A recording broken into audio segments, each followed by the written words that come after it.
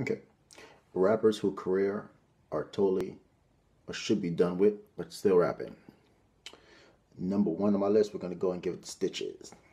After being knocked out by the gang's manager, he's still on his gangster rants and shit, going on and off about, you know, how he's gonna do XYZ.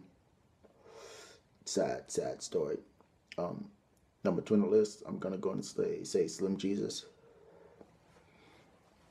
After multiple altercations, this man still decides he's gonna rap, but yet people still booking him for shows. So you really can't blame him for not turning on the money, but blame the people for supporting the fuckery. You dig?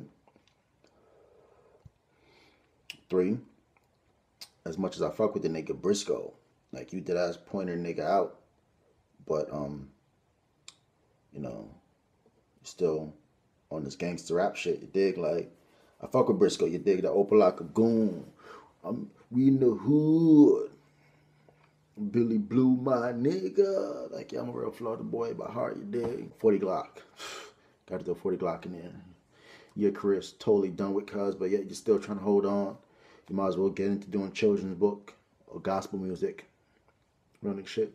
Another person that should be on that list is Young Berg. Now, I didn't know he got into this altercation with some white people who basically smacked the shit out of him.